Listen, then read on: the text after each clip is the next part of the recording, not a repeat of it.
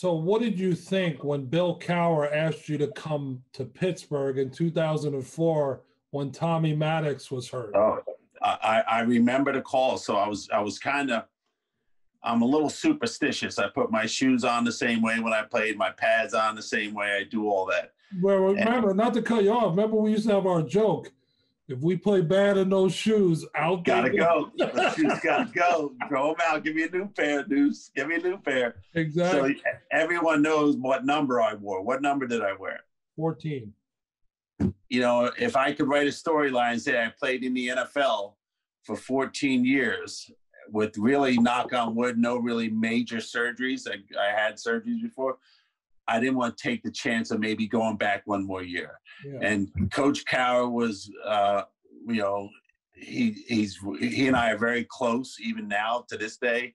And he wanted me to come back, and Tommy Maddox got hurt. And I just didn't want to take that chance and risk maybe getting this severe injury, because you see it all the time.